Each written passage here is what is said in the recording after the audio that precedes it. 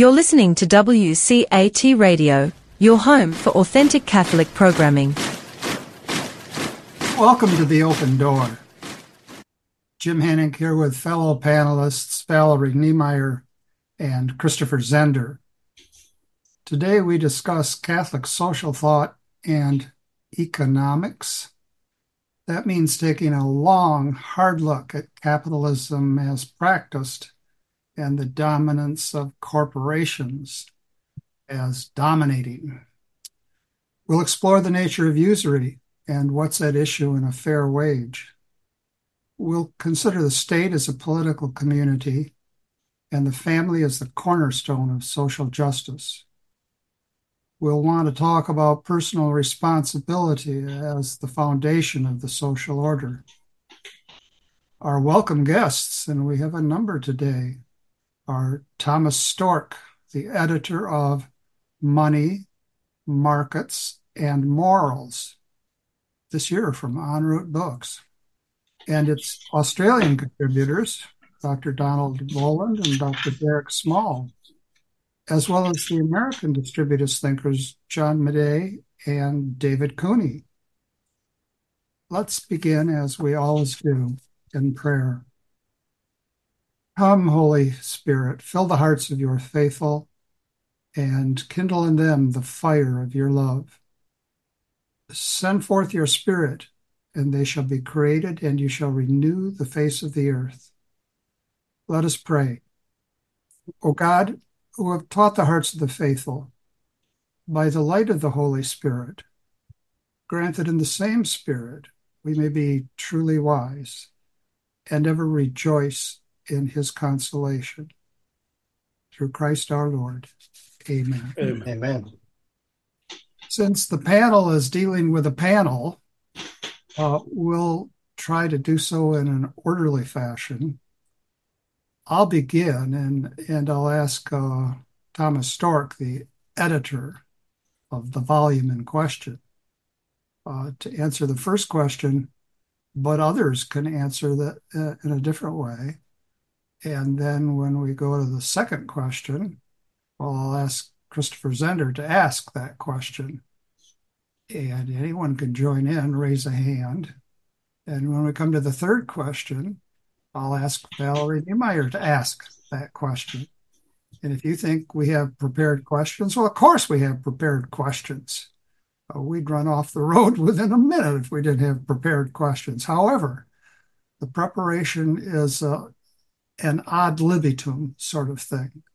People are free to come and go and linger, and we don't countenance vaping, but if some people are going to insist on vaping, we'll allow for it. So I'll begin with the first question.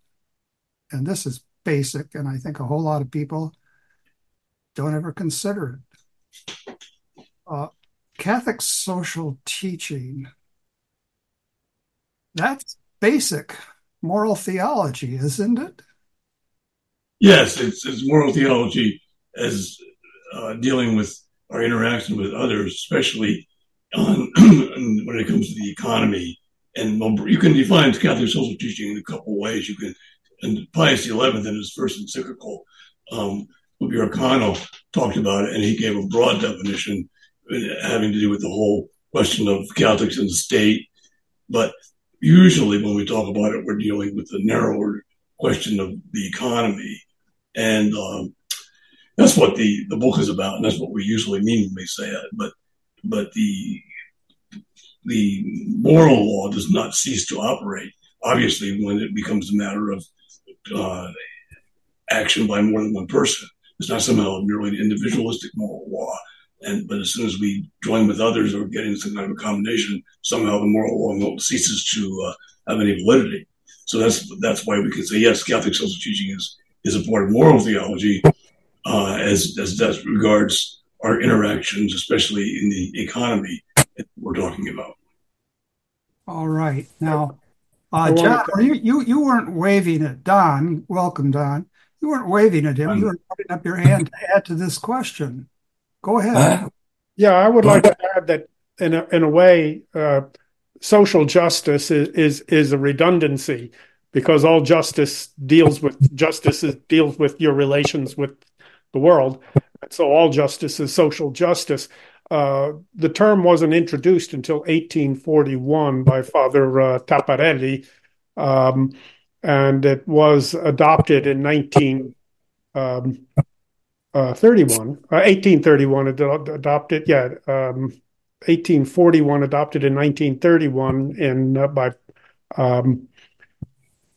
Pius XI, and he used it 9 times in his encyclical, and that's when it became part of Catholic social teaching. But we only needed a social justice because justice had been privatized, okay, by modern economics and by modern moral theories. So before that, the term wouldn't have made any sense at all, okay, before the modern era. Well, but we have to remember that there are different kinds of justice. There's commutative justice, distributive justice, legal justice, and very often social justice is considered to be. But social justice is just the application of those 3 kinds of justice to institutions. Well, my understanding was that social justice is actually legal justice, or legal justice considered under a certain aspect or a portion of legal justice. Well, I would also include distributive justice and certainly commutative justice in social justice, because both of those have social aspects. So certainly distributive justice, which is the just wage, is part of distributive justice. Well, in Divina justice in exchanges certainly has a social element. Yeah. Well, in Divina Redemptoris, Taurus, Pius XI makes the distinction that the worker is due a living wage in commutative justice. And then he goes on to say, therefore, social justice, there's a duty to organize the economy and the institutions of the economy such that the payment of the commutative due wage is possible. So he's making the distinction there between the commutative justice due and then social justice, which makes possible the carrying out of the commutative justice. At any rate, I believe that Tom and John would agree with me that we distinguish in order to unite. We distinguish in order to unite. And Christopher? Yeah. Maybe it'd be good at this point, because I think any of those who might be listening to us are going to ask themselves, what do we mean by commutative justice and distributive justice? And even before we ask the question, I want to ask how do we define capitalism? It's probably good to lay down those definitions, because I think the questions that when we address capitalism, we're going to have to bring in those distinctions again. So if someone would like to lay down those definitions, I think it'd be a good thing. Well, I can take a start at it. Distributive justice is simply the distributions from a group to the members of a group. A commutative justice deals with exchanges between members of the group. And legal justice deals with what members of the group owe to the group. So the standard of justice for distributive justice is contribution and merit. So how much did you contribute to the group, and what is the merit of your contribution? Commutative justice deals with exchanges, and the rule of justice is that the exchanges should be equal. Whereas legal justice, the rule is what is necessary for good order and nothing more. So there's kind of a triangle. Distributive justice distributes to members of the group. Commutative justice is exchanges between members of the group, and legal justice is what the group members owe to the group.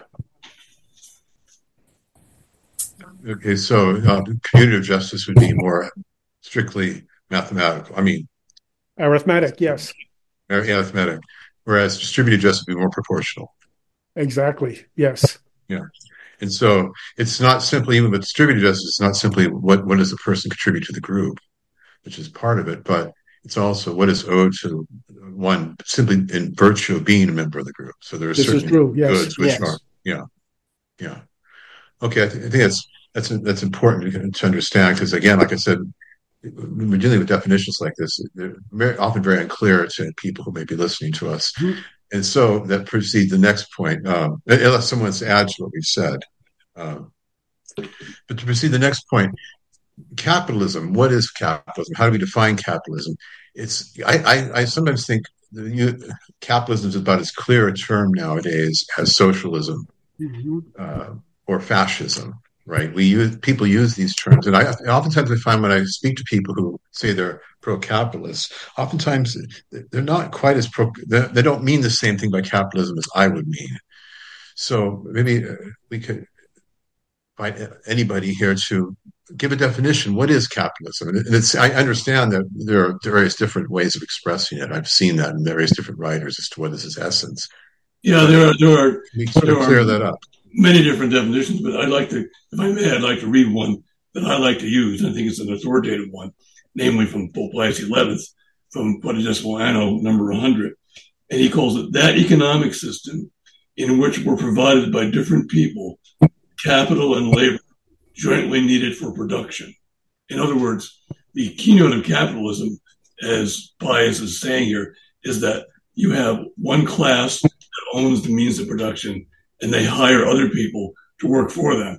And there is necessarily a separation between ownership and work. And that's what I always mean by capitalism, although I realize that that's not what everybody means by it. And I think you can add to that what John Paul II says is that it asserts the priority of capital over labor, and that capital is regarded as the chief contributor to production, when in fact there is no capital without labor. No. Don, did I see you? Hello. Has anybody read Chesterton's definition of capitalism? That's it. Do we remember it? I'm sure we've read it, but do we remember it? I don't remember it. I don't have it before me, but I think it's in his What's Wrong with the World book. And he defines it as that system where most of the property is owned by a few, and the majority, by such necessity, is required to work for money at the behest of those who have it. So he defines it in terms of property, that those that there is a few who own most of the property or control it, and the majority are required, because of their lack of property, generally, to work for hire. And that's fairly close to what Thomas said about it. But then he suggested that the name was inappropriate, because it suggested that most people were capitalists in a capitalist system. And he said, well, most people are not capitalists, they're proletarians. That is, they lack property generally, and most of them are in debt anyway. The time, most of their lives, paying off debt, so they hardly have any property to speak of. So he suggested the proper name for the system was proletarianism. I think that's a more accurate term.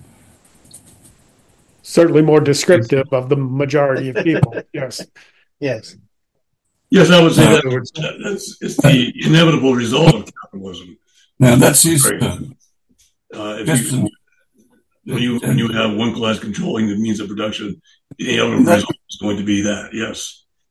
That's the point of his distributor. Or I would say more that it is the inevitable result when, as capitalists did, you decide that economics is no longer subject to ethics, because then that's when it's going to happen. If that's been my contention for quite a long time, is that, capitalism could be done in a just way, or at least a more just way, if you could get capitalists to all agree that capitalism itself as a system is subject to ethics and the principles of ethics. Now, most of them will say, of course, you should act ethically, but they'll also argue that capitalism is a completely separate system. Yeah, I just to add to that, that's a result of considering economics as a pure physical science. Yes. Which was the 19th century. That was the achievement of the 19th century, to divorce economics and ethics, where before that, from the days of Aristotle until Adam Smith, you always had a political ethical economy. And this divorce of this pure scientism in economics creates this divorce. Well, ethics aren't an issue. It's just supply and demand charts. That's all. What do ethics have to do with that? But I would disagree with you, David, to some extent, in that even if you got capitalists to agree to that, the tendency in capitalism, since you have a separation of ownership and work, the tendency is always toward regarding your labor as merely a cost item, and you want to reduce that cost as much as possible. So it's kind of working against nature. It's like saying, "Oh, we can put up pictures, centerfolds from Playboy, and just don't look at them. Just avoid your eyes." Yeah, I do agree with you. Easy. I do agree with you there. As I said, ultimately it could be more just, but I don't think it would ever be a completely just system. You could make it better than it is, but I don't think it would resolve all the problems. Well, as one person commented, it would be like, if you're going to compare it to Playboy, it'd be like reading Playboy with your wife turning the pages. Well, I don't think that's very edifying. So, as a sometime logic teacher, sensitive to Christopher Zehnder's suggestion that we really work on definitions, let me first ask Dr. Small if he wants to get a word in edgewise here. Otherwise, I'm going to do a little bit of a riff from the logician side of things. I'd like to broaden, I guess, the way we're looking at it.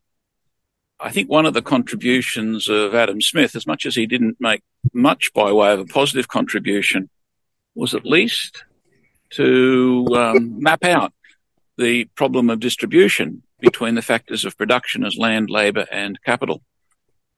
We often forget the limitations on what capital is when we're talking about what capitalism means.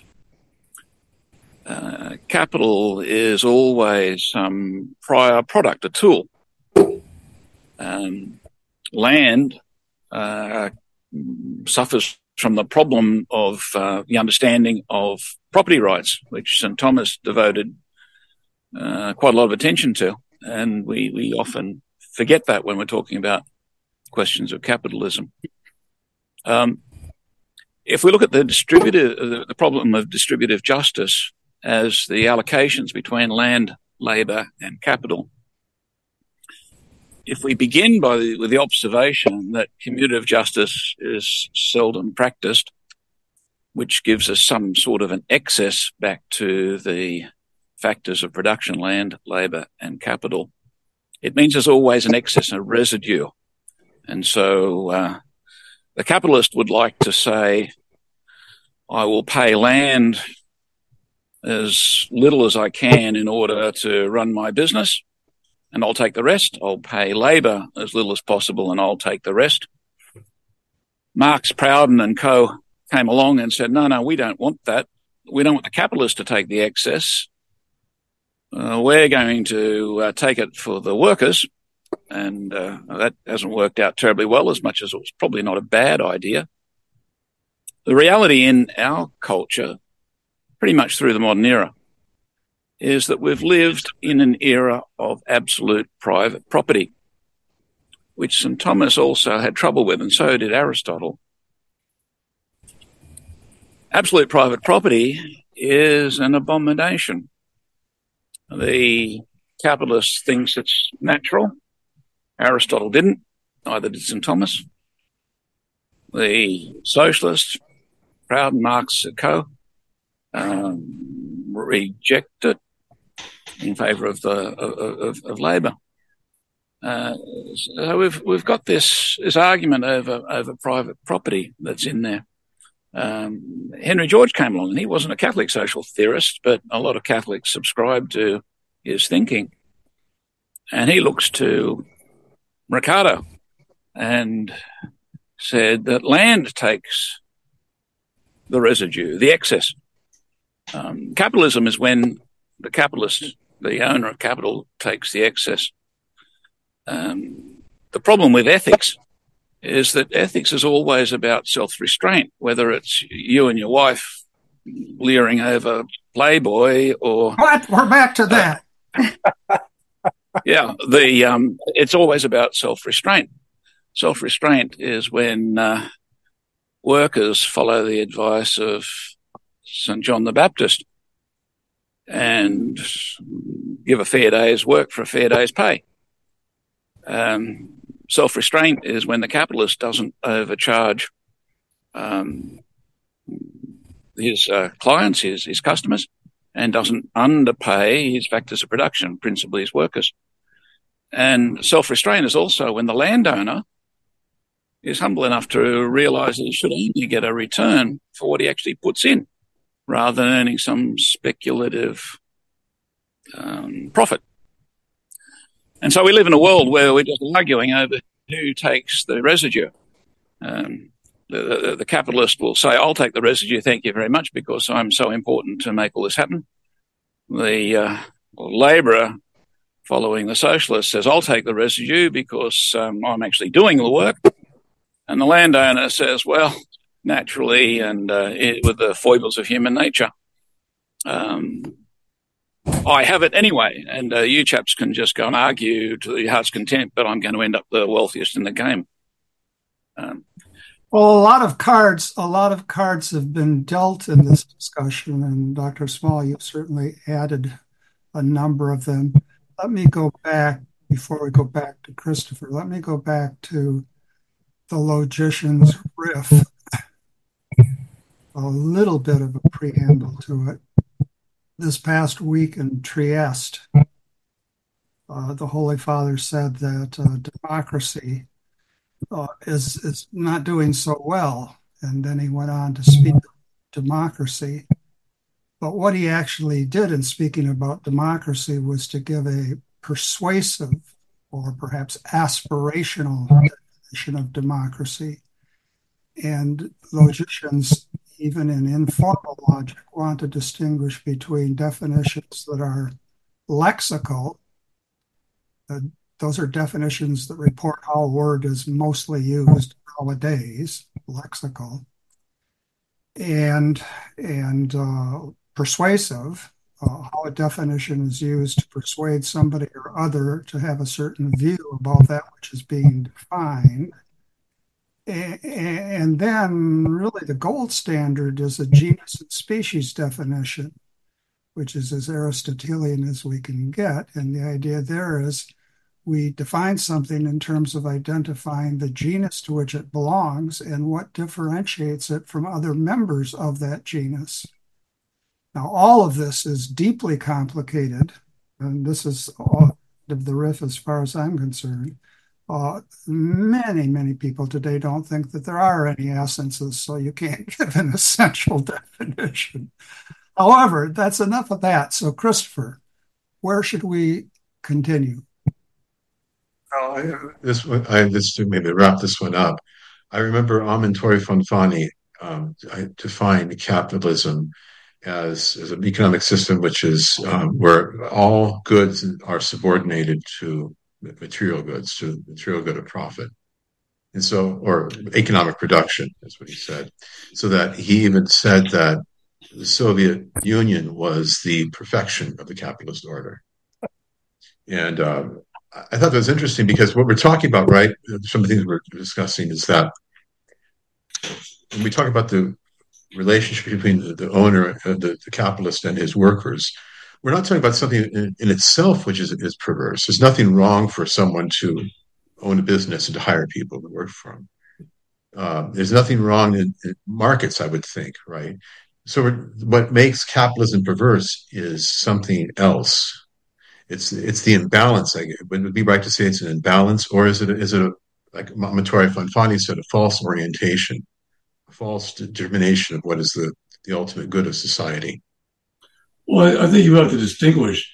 In the passage that I quoted, Pius XI goes on and says, the system in itself is not intrinsically wrong. And what he means by that is something David was getting at before when he said capitalism could, in theory, operate justly. But I would maintain that it's nearly impossible for this to happen because of our fallen human nature. And so when we have power, we're apt to abuse that power. And when capitalists control the economy, they're apt to abuse that. And as I said, regard labor as simply a cost item to be reduced as much as possible, which is why I'm a distributist, because I'd like to eliminate that distinction between the owner and worker and make the owner worker and the worker owner. So that to me is it could operate, and on paper it could operate justly, but the examples of it are few and far between. All right. I think you can. Valerie, why don't you push us forward here, because we're going to dwell on each of these questions at great length unless we have an external efficient cause come into play. All right. Well, if there's something that just has to be said, you can add it into one of the later parts of our conversation. But I don't know who wants to take this, but the advent of the corporation, I understand, marked a major shift in what is economics. And so would somebody explain kind of what is the origin of the corporation? Why is there power? How does the corporation have power in a unique way? And is there a way to kind of confront or bring balance to that power that you know of? How can we contend with that? Is it well, I think that might be Dr. Small's turf. Well, the corporation is a legal entity, so its history comes from law, not from economics. And its origin, I believe, came from the early capitalist order, where the few were the lords of the land and of the realm, a sort of aristocracy who could own most of the property and would have what in the Middle Ages, of course, it was serfs who did the work, who were the labourers. That system changed in the modern era, but not basically because the workers, the serfs, really were beginning to have a little bit of land of their own, which they could work on the manor, but they were gradually driven off those pieces of land and became propertyless. Of course, the system of agriculture had changed, and there was quite a shift from the medieval system of distribution, which was imperfect, but it was beginning to have some beneficial effect in that the yeomen that were called, it's a word that means workers of the land. The man of the land is a geoman. That's English becomes yeoman, and he was not an owner, but he had some rights to have his own property and land and live off that. And on top of that, there was a system of common lands that the poor could have access to eke out a better existence that way. But both those systems changed. The yeoman lost his strips of land when they were amalgamated into the Lord's overall estate, and then the common lands were enclosed. There was a whole period when legal enclosure, which locked out the poor from that source of living, as it were. So the serfs were certainly servile, but they became more helpless with the change. And the shift then was connected with the advances in technology and manufacturing, and it became possible with new inventions to mass produce things, and that meant that the previous yeoman and poor had to go into urban areas, become factory workers, and make a wage. So that was the shift to the wage worker from the medieval system of serf. And in one way, it was a freeing of the worker. He was no longer tied to the land, but he had no tie at all except to the wage that he could make. And he became what eventually ended up in the late 19th century in Pope Leo XIII's description as in a condition little better than slavery, and the yoke of slavery. So he was politically free, but economically dependent, and in a way much more cruelly dependent than before, because there was no personal relationship between the worker and the employer as there was between the lord of the manor and his serfs. They were sort of halfway between a family relationship and a slave relationship. But that sort of personal connection was lost. And the new system, the capitalist system, is very impersonal. The labourer competes with his other labourers for a price to work for the person who has the capital. And that can get very, very extremely oppressive at times, and it did in the 19th century. And that sparked the socialist revolution. Socialism didn't come before capitalism. It's a reaction to capitalism. And it's got the features of totalitarianism, which in a way are in the capitalist system already. That is the power, an excessive power over the majority to keep them down, as it were. And that's the description I think Chesterton gives. It's a technical definition. It's not a moral definition.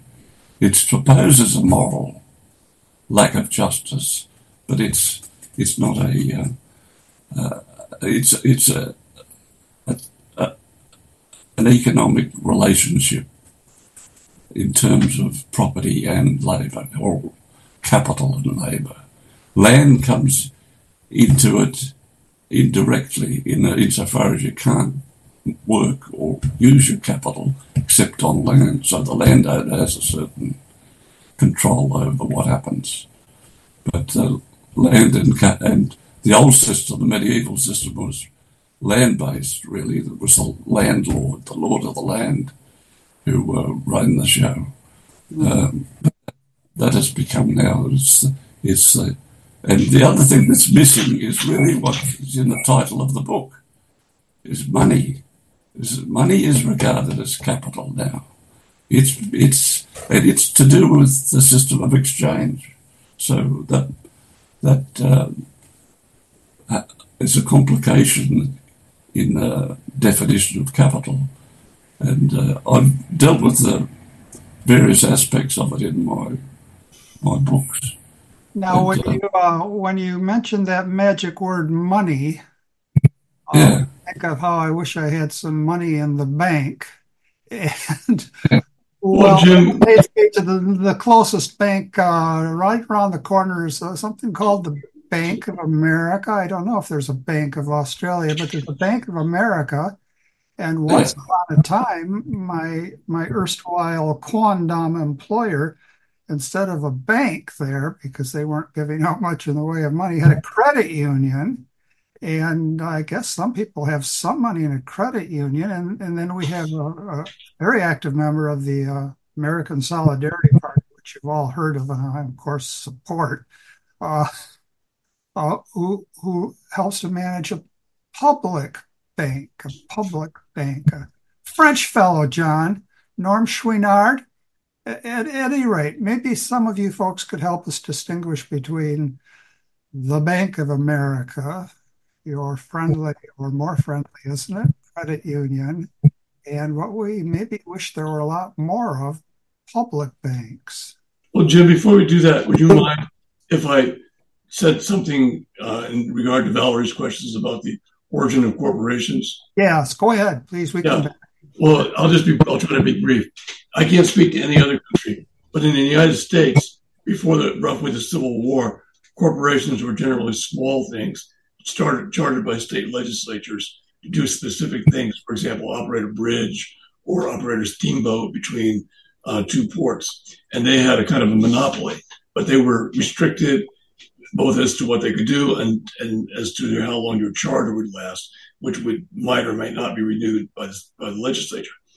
Starting with the 14th Amendment, which was designed to benefit the freed slaves, the corporations took a huge power grab, and they said that they were persons under the 14th Amendment, which eventually the Supreme Court recognized. And they achieved rights to perpetuity instead of being chartered for a certain number of years. They were forever. They achieved rights to do anything they wanted instead of just operate one particular thing. They achieved rights to own another corporation, like a holding company.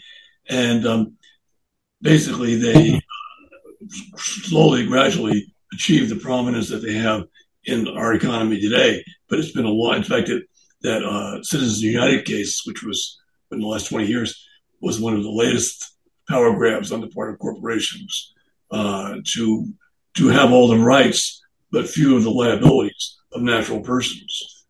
So it was really, as Don said, it's a legal fact, not an economic fact.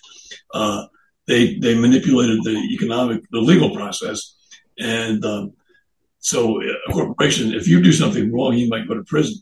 If a corporation does something wrong, well, probably at most it'll be fined, and they won't actually. Officers and directors won't actually go to prison. That's what it's a limited liability. I mean, it would have to be a very, very gross criminal act for them to actually go to jail. So a corporation is essentially a collective group of people investing, and that none of them carry the liability or the risks individually. It's this kind of group holding, and they aren't responsible in the same way an individual is in terms of the law. Right, and they're really that's exactly the essence, is that the corporation divorces ownership and responsibility. So if you own property, if you own a car and it rams into somebody's house, you are liable for whatever the damages are. If the corporation and the owners of the corporation have no liability whatsoever beyond maybe losing the value of their shares. But they have no, so that's the whole meaning of limited liability corporations. So ownership, management, and use are all separated. And what this enables is the rise of a managerial class. Because the funny thing about capitalism is that, for the most part, most capitalists don't have very, very much power. The power is all in the hands of a professional managerial class. And so that's where the real elite comes from, is the managers of the property, not the owners. Most owners don't even know what the hell they own because they own it through a fund or something like that. Ownership, responsibility, knowledge. Exactly, yes. I think you have to be careful to factor into that analysis the proportions. Many people might own a microscopic share in a corporation, but in the concentration of wealth that's been happening over the same era means that there is a very small number, a very small percentage of the population that actually do have influence. And you're right, managerial class exercises apparent power and influence. But that concentration of wealth, I think, is key to understanding capitalism. Mm-hmm. All right, let's pivot back here, but we could bring the threads of the conversation into play. Should we maybe speculate that most bankers are almost as bankrupt as I am? Should we speculate that most bankers are wondering why they have to follow the orders they have from their managers? Let's take banks as a testing ground for what we've said so far about capitalism, about corporate ownership.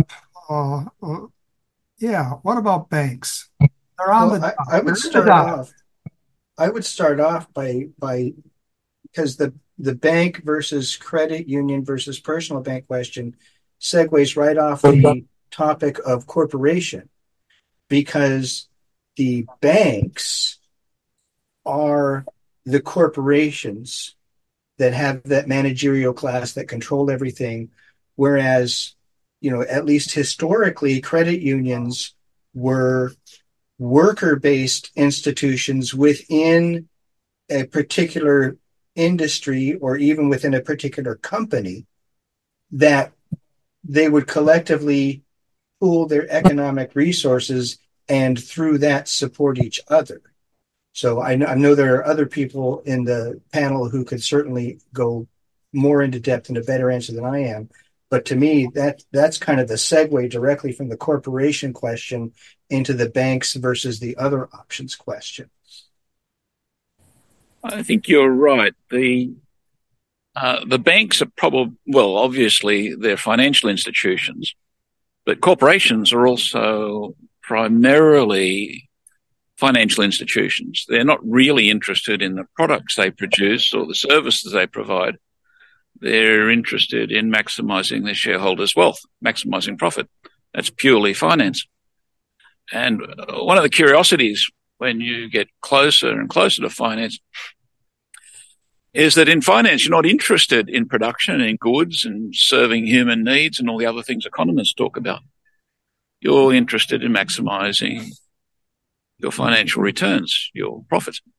And so the banks do that. That's why Heinrich Pesch, the Jesuit, who was largely the inspiration for Prodigus Moano, defined capitalism as state-sponsored usury. And usury is really one of the key issues behind all of this.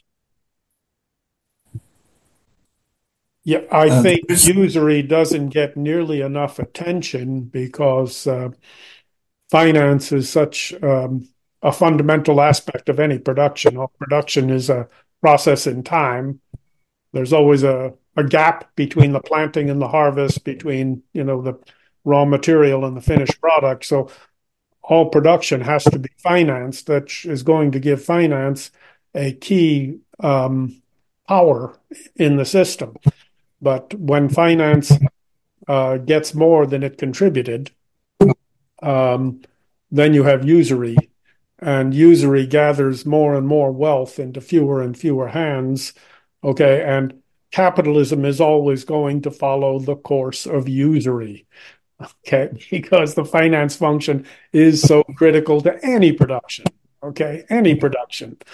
But it doesn't get nearly the attention, either the economic attention or the moral attention, the political attention that it deserves. In fact, we don't even like to use the term usury today.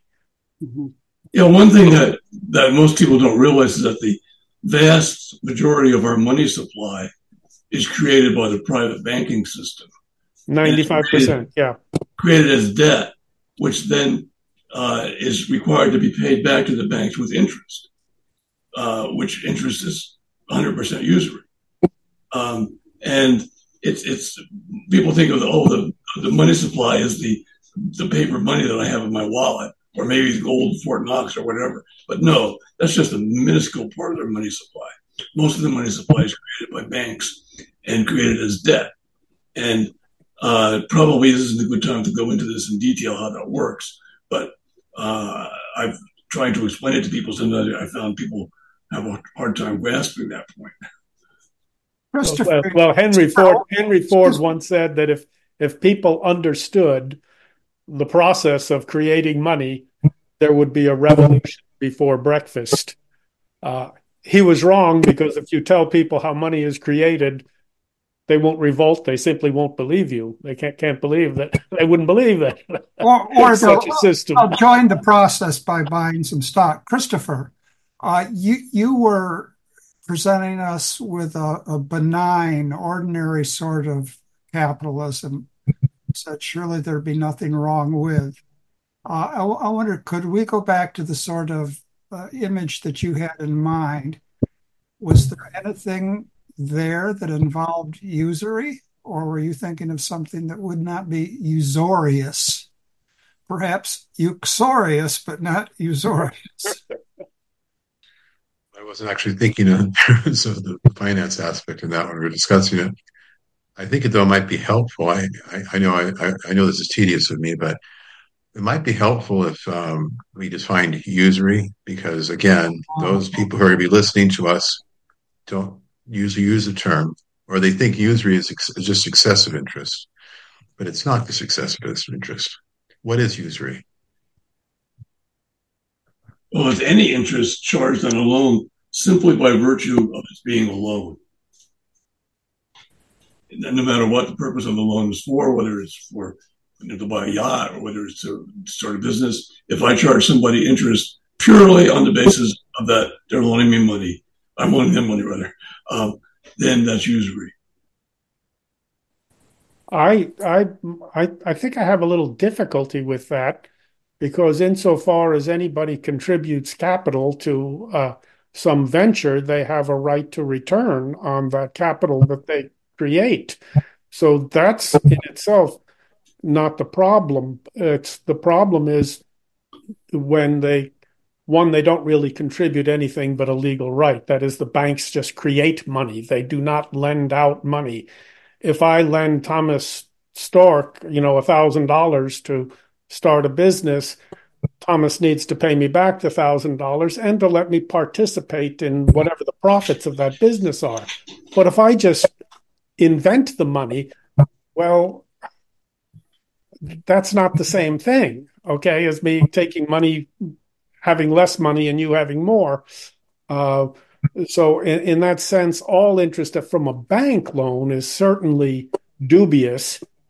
The bank is entitled to some return for, one, the business of making the loan and the risk that you won't pay back, and things like the cost of servicing the loan, all of that, the bank is entitled to something. Well, I agree with that. And I think the main issue there is the source of the return. Because, like what you said, when you loan money to Thomas and you are entitled to a share of the profit. That's right. Mm-hmm. But the way we do our loans in our current capitalist society, that's not how it is. Well, wait a minute. The return you get is based off the money that was loaned to you. And it's an interest charge against money. So even if Thomas doesn't get any profit, you still do, because your return as the lender is not based on the success of the business. You don't have the same risk that he has. You're protected from risk because he owes you interest based on the money loaned. And that's really where the issue is in usury, by my understanding. No, that's exactly what I was trying to say. So, John, if you owe me money for my business venture and you kind of buy a share in it, yes, you're entitled to a return on that. But on the other hand, if the business fails, which if I were running it, it probably would, then you would not get anything back. But as David said, simply because if the business fails and you still expect to get your money back, that's usury. Mm-hmm. Yeah, I think we're just maybe saying the same thing in slightly different ways. A useful way of understanding this, we're really coming close to including explicitly the element of risk. Most of the 20th century in the finance area has been devoted to justifying, explaining the risk-free element of an interest loan, of a money loan. And that really distinguishes. Although claiming that they're still taking a risk. Well, the relative scale of the risk is negligible. If I borrow money from the bank to buy a house, they only see their risk starting when I'm not able to pay all my principal and accumulated interest back to them, which is a long way down the track, especially if the bank only lends me 50-80% of the value. They're very well protected. Whereas if I'm using that property for a business, a farm or whatever, the risk is really no proportion. Let me interject this. Valerie, will you join me in asking these gentlemen, these worthy gentlemen, since we only have 3 minutes left, if they'd be willing to stay with us for another 15 minutes? What do you think, gentlemen? I'm available for as long as you're running this. Yes, I can stay. Well, Valerie, since it's Valerie asking, I'll stay. Yes. Yeah, if Jim had asked, I wouldn't have done that. No. Yeah. All right. Way to go, Valerie. BNHO. Now, since we have an extension of 15 minutes, I don't think we'd want more. But since we have the 15 minutes, would you ask the next question? You bet. So we hear a lot about wage issues, minimum wage, just wage, market wage. Help us make sense of, kind of these categories of and how they relate. A market wage, a just wage, and what was the third one that I just said? Fair wage. Minimum wage. Fair wage. Well, that's what we get. That's what we get. Okay, well, I think the best definition I've ever heard of a market wage, I have to give credit to Thomas because it's where I got it from, is that it's the lowest wage that they can get away with paying. That's the market wage. And what in my examination of that definition, I came to realize that the market that you're competing in isn't just your industry in your area or even your country. The market you're actually competing with is essentially the entire world. So if there's someplace else in the world, even in a communist country, that's offering a wage low enough that they can earn a greater profit, making it there and shipping it here, then that determines what the market wage is that you have to compete with. The minimum wage is an attempt at rectifying this that is noble but imperfect because it's usually implemented at a state level and it doesn't take into account the different costs of living in different areas, even within one state. You can establish a minimum wage that would leave a person destitute in a metropolis, but have them living in the lap of luxury in a more rural area. Whereas the church's teaching on a just wage really takes into account the locality of where you're living and says that a just wage is that if you were a person who is working full time, you should earn enough to be able to support your family. And that's the basis of it. David, as long as you have mobility of capital, as you were saying yourself, you're competing against the whole world. If you pay workers in the rural area less than they do in the metropolitan, or vice versa, then that's an incentive for the corporation to move their production to the lower wage area, which is not a bad thing.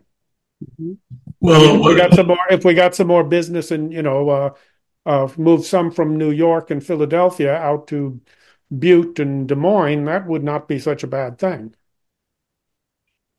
Well, in my opinion, what it ends up doing is it incentivizes the corporations to place their business in the large metropolitan areas because the people are more dependent on them there.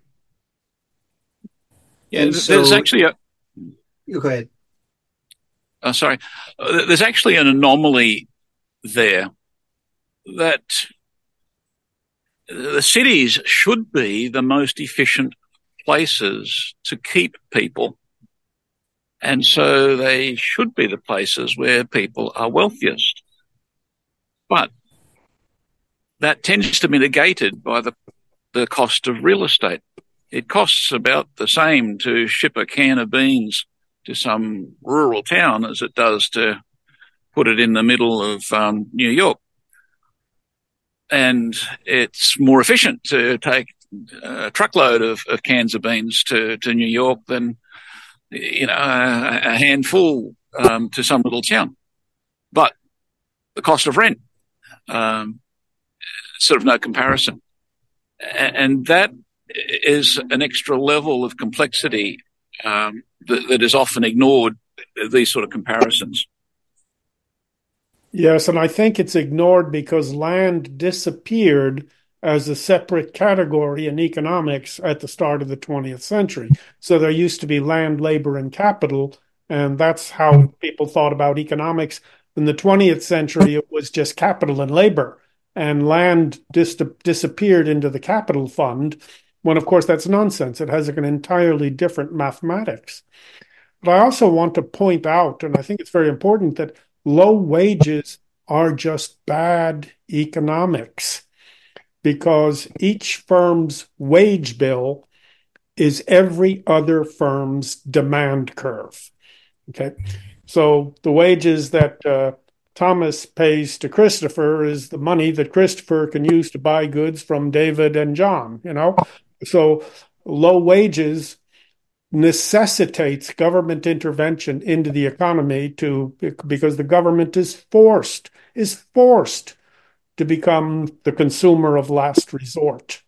Okay, so the government has to buy battleships and welfare and big bureaucracies because nobody else has enough to absorb all the output. So low wages and big government sort of go together. Otherwise, the whole system collapses. And Garrick alluded a minute ago to Heinrich Pesch, the Jesuit economist, and he had a very, very interesting theory about wages, namely that since the labor of one person is generally, if he has the right tools and the right amount of land and so on, it's generally enough to support not only himself, but several other people. When a person is not paid that indicates some kind of a lack of balance and mismanagement between those who control the payment and the actual worker, which is, again, one of the reasons that capitalism is a social evil, because you have levels of complexity that contribute to this. Whereas when you have a distributist economy or something approaching to that, then the levels of complexity are not there. And the relationship between the ability of a worker to generate income and the income that he receives is much, much clearer and much more direct. So if y'all owned a company, or if there's probably listeners that own a small business. Like, how do they? What's your recommendation to them in terms of how to provide a just wage, considering all the complexities? Well, you have thoughts for them? But yeah, in a way, yes. Pius XI was well aware, and he said that in the capitalist economy, employers were often in a bind because their competitors were not paying just wages. And if they wanted to compete with them, or even stay in business, not necessarily increase their market share, but just stay in business, they were in a real bind because their workers, they were trying to pay a just wage, and their workers, the other people weren't. This is in Divine Redemptoris. Now, Pius said that they have a duty, the employers have a duty in social justice to work to change the system so that, in fact, it is possible to pay the wage due in commutative justice. But unfortunately, at least in the United States, I can't speak anywhere else, business owners have absolutely no sense that they have any responsibility to ensure justice in the economy. At most, it would be a matter of a personal relationship with their employees. And in that case, when they do have the resources to pay a just wage, they're duty bound to do so, even if it cuts into their own profits, because the most they have a right to is, in a sense, a wage, and just like their employees. Mm-hmm. Well, let me point out, I mean, that's the key issue, is that it's really not up to the individual employer for the most part. It's a systemic question, and that's why Quadragesimo Anno made it a systemic issue. So the employer doesn't always get to choose. Sometimes he does, but mostly he doesn't get to choose. And so systemic reform is required. And what are the systemic reforms? Well, they have to be aimed at balancing the power between employers and employees, because Adam Smith pointed out that wages are a result of power negotiations. And so long as one side has all the power, there will not be just wages. So things that help to increase the power of labor are things like labor unions, guilds, minimum wages, imperfect as they are. All of these things increase the bargaining power of labor, and where the power between both sides is more or less equal, probably the result will be a just wage. But as long as there's an imbalance of power, there can never be a just wage. Now, getting back to the American Solidarity Party, which I know you're all secretly thinking about and wish I'd discuss more openly. I have a yard sign, a beautiful yard sign that says Sansky Onak, American Solidarity Party, pro-life, pro-family, and pro-worker. We've talked some about workers. We haven't spoken directly about life. We should at least speak about the family.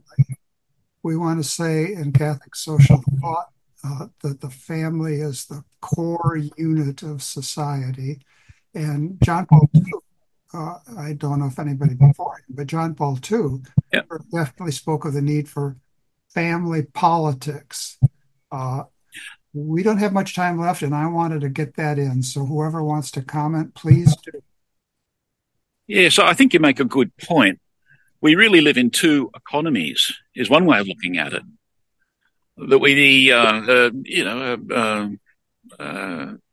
someone sort of goes down to breakfast, a schoolboy. He doesn't lay his Visa card on the dining room table to get breakfast. His parents give it to him. And as a result, he gives them a lot of things in return. There's a gift economy that is core in the family. And there's a notion of justice and purpose and proportionality.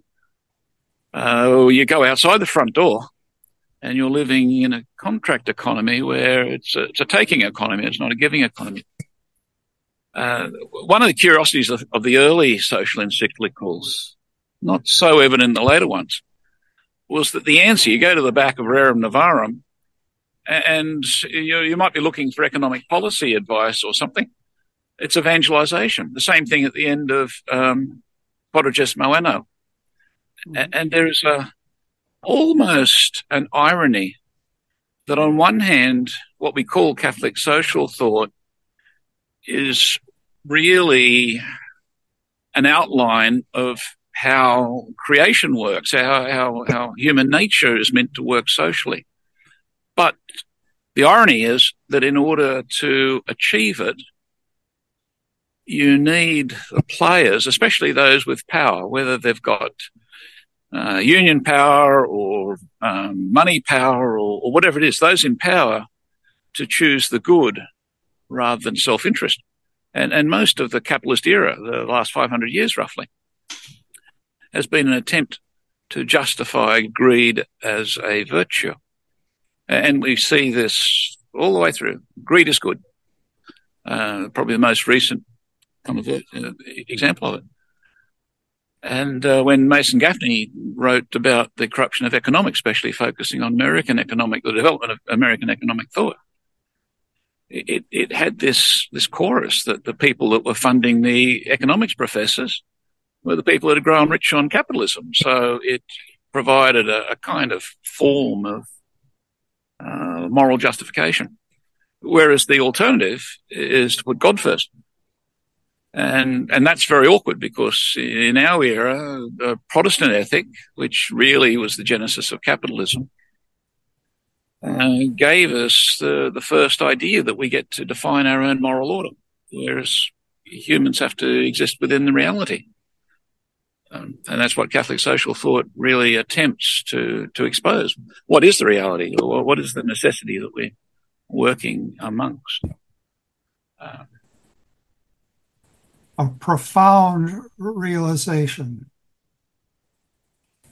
I wonder. Just to add to that, I mean, the use economy and the exchange economy, and the use economy is almost always a gift economy, almost by necessity. But when we saw this big transition of women from the home sphere to the work sphere, so we saw this huge increase in GDP. Okay. But it wasn't real because the only thing that was happening was that so-called women's work, if I may put it that way, was being monetized. So when mama cooks meal for the family, GDP doesn't change. But when mama takes the family out to McDonald's, okay, GDP goes up. But there was no real increase in output. It was the same number of meals, whether mama did it or the fry cook at McDonald's did it. So, and that's, we had this huge increase in GDP, but no real increase in output. So our way of measuring the economy through GDP itself is corrupt because it only measures the exchange economy. It doesn't even recognize the existence of the use economy. And this isn't even really an issue of women having economic earning potential, because in the past, there used to be home industries that wives and mothers could participate in and actually earn income for the family while simultaneously taking care of the home. Mm-hmm. And capitalism came in and used its economic power to change legislation to illegalize a lot of those home businesses and basically say, well, you can produce cloth for your home, but you can't sell it. And that is basically took away a significant economic source for families in the past and drove women out of the home into the factories, making the same cloth that they used to make at home, although cheaper because it was industrialized. And that is another aspect. And this is really just a whole shift of the notion of how economy fits into home management, which is actually the root meaning of the term.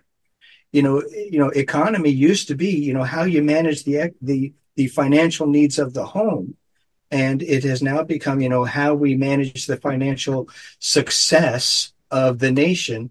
and how we define success has changed to simply mean how much we produce and how much corporations profit from it.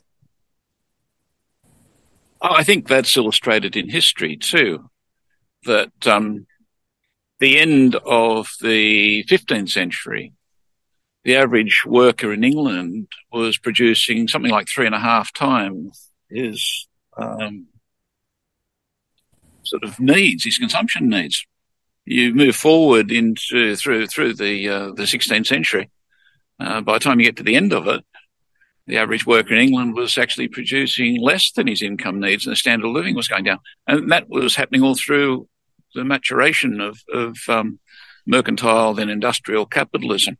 The GDP was increasing, but the standard of living for the vast majority of the population, you see this especially in England, was actually falling to the point where, my country was populated by convicts and their warders, because the Englishmen and Irishmen and Scotsmen couldn't afford to feed their families. And you had the most economically successful country on earth, well, maybe apart from the United States, but through the era of the British Empire, the great majority of the people were living abject poverty.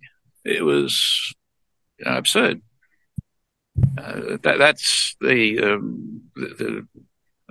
problem of the modern misuse of private industry, private property. But GDP was going up, so it's okay. Absolutely.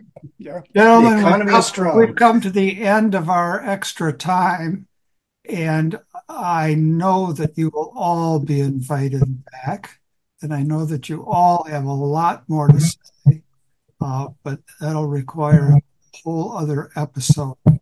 And since we've had 285 episodes already on the Open Door, you know that we're a very episodic enterprise and that we will be inviting you back. But now it's time to end, and we end whatever we speak about. Well, did you see the message that Sebastian just sent? He said, plug the book. So we should mention the book.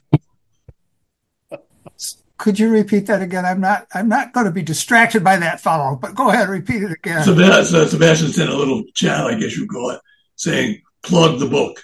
So maybe we should just mention it at least. John's holding it up there. Okay. Money markets. That's the book. Listen. Listen, I don't think that Sebastian is motivated by capitalism. I think he's motivated by a true love for the common good. And then, all right, mark it away, dude, mark it away. The money market on that enterprising note, in passing over in silence that among many master's degrees that Sebastian has, he's about to add one in marketing. We're going to end with the scripture for the day. And actually, in honor of Australia, we're ending with the gospel for tomorrow. It's the feast of St. Benedict, who certainly had an economics in practice, and as an economics that greatly affected the whole of church life and greatly benefited the family. So the reading for the gospel for tomorrow is from Matthew. Jesus said to his apostles, "As you go, make this proclamation. The kingdom of heaven is at hand. Cure the sick, raise the dead, cleanse the lepers, drive out demons. Without cost, you have received. Without cost, you are to give. Do not take gold or silver or copper for your belts. No sack for the journey or second or sandals or stick. The laborer deserves his keep. Whatever town or village you enter, look for a worthy person in it. Stay there until you leave. As you enter a house, wish your peace. The house is worthy, let your peace come upon it. If not, peace return to you." Whoever will not receive you or listen to your words, go outside that house or town and shake the dust from your feet. Amen, I say to you, it will be more tolerable for the land of Sodom and Gomorrah on the day of judgment than for them. Come, Lord Jesus, come. Thanks so much. Dr. Boland, you didn't get your last words in. Yeah. You'll have to have the first words on our next episode since you didn't get your last words in on this one. I just asked everybody to read question 77 of the second part of the Summa. That's a sibilant suggestion. Yeah. 78 is on usury. All right. Now, there is this item in Aquinas where he says, you can't buy what doesn't exist. And when I read that, I thought about the commodity exchange market and buying futures on soybeans. Soybeans don't exist. 77 explains all about money making. All right. Okay. Take a note. I'm going to look it up. All right. Thank you all. Thank you, Jim. Thanks. Godspeed, good friends. Hello, God's beloved. I'm Annabelle Mosley, author, professor of theology, and host of Then Sings My Soul and Destination Sainthood on WCAT Radio. I invite you to listen in and find inspiration along this sacred journey we're traveling together to make our lives a masterpiece and, with God's grace, become saints. Join me, Annabelle Mosley, for Then Sings My Soul and Destination Sainthood on WCAT Radio. God bless you. Remember, you're never alone. God is always with you.